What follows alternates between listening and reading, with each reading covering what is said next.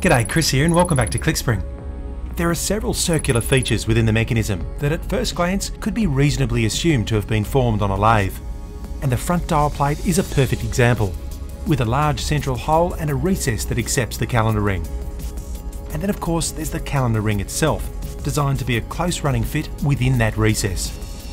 Even with the extensive corrosion of the wreckage, it's clear that these parts once fit together very well, and that their surfaces were cleanly and accurately cut. There are similar features on the interior of both B1 and E4 that again suggest a trepanned lathe cut, or perhaps a chisel cut cleaned up with files. But the spiral grooves on the rear dial of the mechanism suggest another possibility. The slot is approximately 1mm wide, and what initially appears to be a true spiral is in fact a collection of half circles. In the orientation shown on screen, the upper half of curves on the Saros spiral are centred on this hole, but the lower curves are constructed from a point just a little to the side, and something similar applies to the Metonic spiral. The top curves are constructed off-centre, and the lower curves are constructed from the hole at the centre of the spiral. The individual arcs are not obviously suited to formation on a lathe, and would have been extremely tedious to form with files or a saw. But they are well suited to some sort of geometric construction, with arcs of known radii struck from centres a known distance apart. If that construction tool was something robust like a trammel, then the addition of a cutting edge would make it a very powerful tool indeed. And as it happens, there was just such a cutting edge widely used throughout the period, although its primary use is presently understood to have been for freehand engraving. And the tool I'm referring to is the chisel-shaped blade, known as a Scorper. There are several bronze artefacts from the period that show the basic markings of this sort of cutter when used as an engraving tool. When rocked from side to side, it makes a fast ornamental pattern, commonly referred to as a wriggle cut.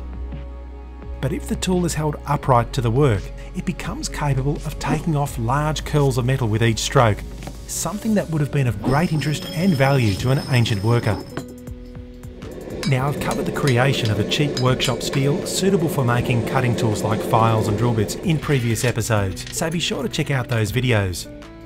But essentially, it's a very easily executed carburisation process that could have been used to transform wrought iron into a hardenable carbon steel in the workshop environment. Much like modern carbon steel, it can be shaped with files in the annealed state and then simply quench hardened before tempering and sharpening. In this case, I started with some carburised round stock left over from making drill bits, but any small scrap of wrought iron could have been carburised and then forged into a suitable shape to form the Scorper blank.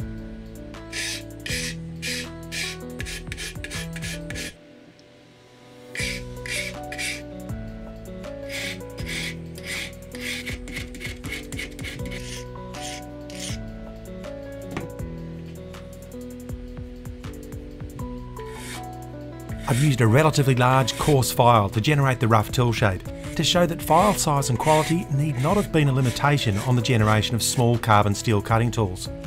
The Scorper blank is currently a little over 1mm thick and about 2.5mm deep, and could have been taken much smaller with the same file if required. Once formed, it's an easy process to harden the steel by taking it to a red heat and then quenching in water.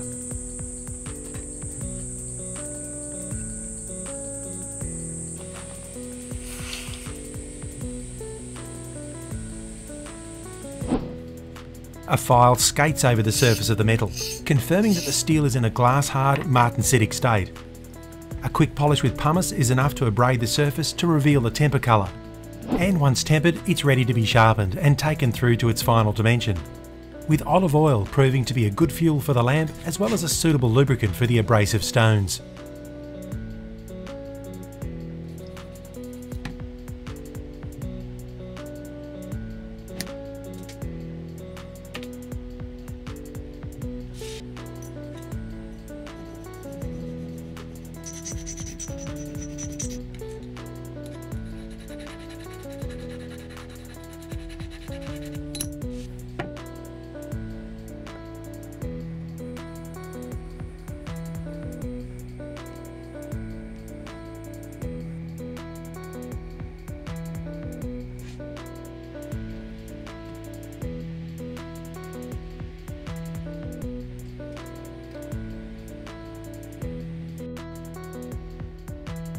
Okay, so that's the cutting tool sorted, now for the trammels. And much like the previous tool proposals, I've chosen to keep the design elements as simple as possible, with the features limited to only those that we know for certain could have been formed with the tool technology of the day. The main goal is to build a minimum viable tool that explains a given feature in the mechanism, but without introducing additional complexity that itself would require validation. If at the end of the process a functioning mechanism can be constructed from the simplest possible tools, then that at least provides a plausible baseline from which to speculate about the full extent of the tool tech of the day. The trammels require a robust pivot to perform accurately, and I chose to use a small disc in which to drill the pivot holes. For the sake of this video, I'm going to call these discs pivot buttons, but they need not be disc shaped like this. Any scrap of metal of suitable size and flatness would have done the job.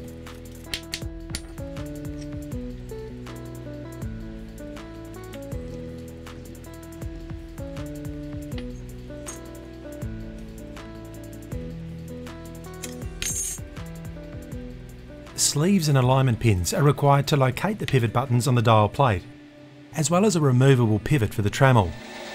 Again, I've chosen a shape for this pivot that I find convenient, but it need not have looked like this at all, and could have been as simple as a pin tapped into position with a hammer.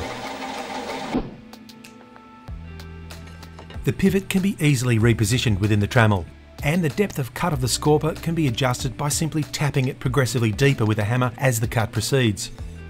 Now, of course, the spirals each have a slightly different geometry, so I decided on the least complex solution of a separate trammel for each. But it's not difficult to imagine a slightly more evolved version of the tool, closer to the modern universal trammel, that could plausibly have been constructed in the period. Regardless, it's a very straightforward and cheap set of tools to make. The big question is, how well does it perform? So let's give it a run and at the same time test out one of the marking methods from the previous Fragments video. In this case, India ink.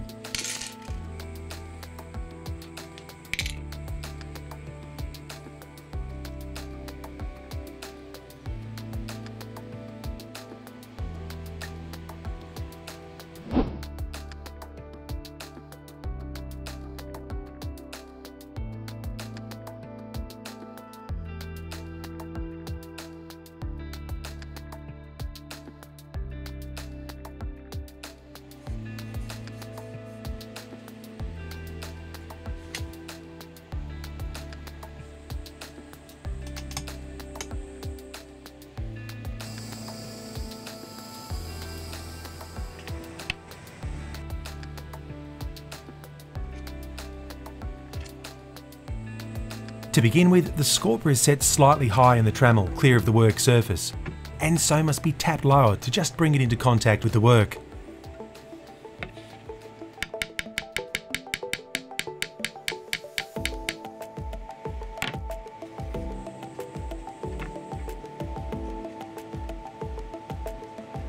The first few cuts on the spiral are critical to the outcome of the job, essentially guiding the rest of the process, so it's worthwhile to be able to view the behaviour of the tool before committing to the cut.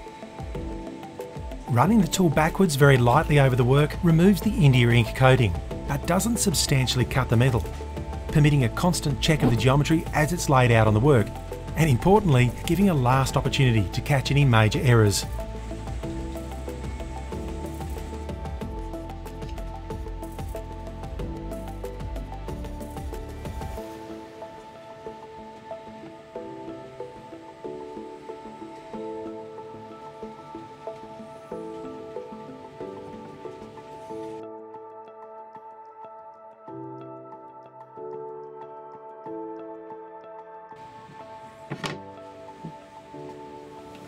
As mentioned previously, the arcs are centred on different points of the rear dial plate, and to ensure that they meet up to form the complete spiral, the Scorper location must also change to the adjacent position on the trammel.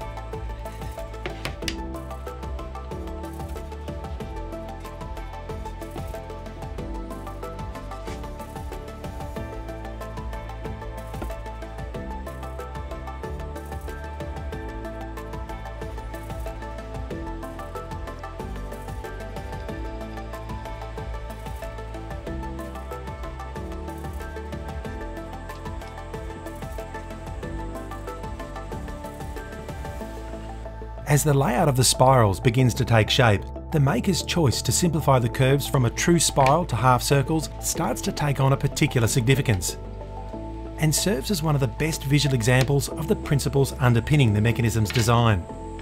Of very complex ideas framed and presented using the simplest geometric elements that in turn correspond to the basic drafting tools, the straight edge and divider.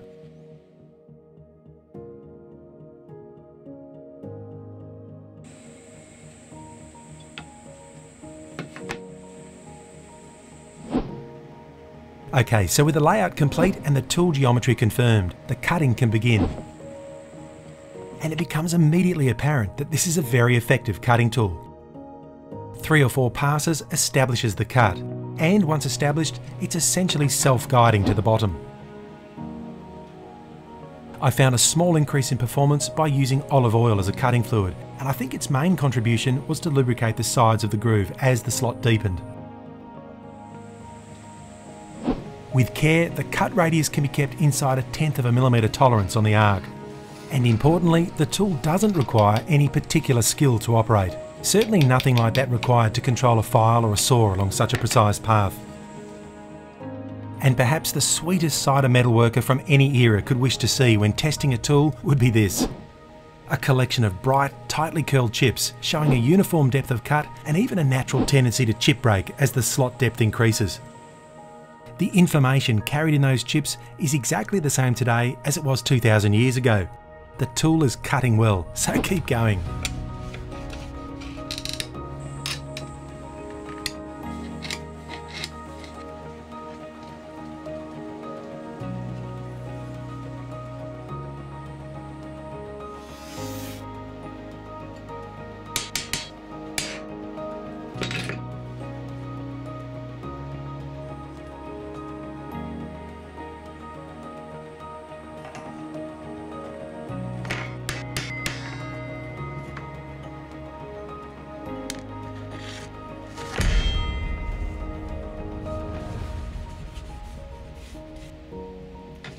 The spirals are presently quite fragile, and of course they'll be braced and the dial engraved in a future episode. But before I close off this video, I'd like to cover some of the possible roles a tool like this could have filled in the ancient world. The pivot button concept means that it could have been used to very quickly cut out any reasonably sized circular shape, regardless of whether it had a central hole. This could mean blanks intended for formation into bowls or platters.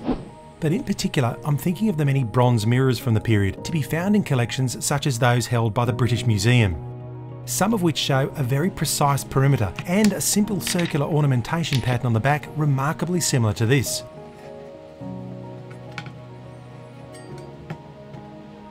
Most importantly for this project, the tool's versatility means that it could have easily generated all of the complex circular shapes that are found within the mechanism. From the many wheel blanks requiring cutout prior to filing of teeth, to the channel in the front dial and its matching calendar ring. There are several tools indicated within the features of the mechanism, for which no physical example remains from the period, most notably the lathe. And I think there's a strong possibility that this might also be one of those tools. In any event, I'll continue to investigate and develop the tool, and see where it leads as I move forward with the construction of the mechanism. Thanks for watching. I'll see you later.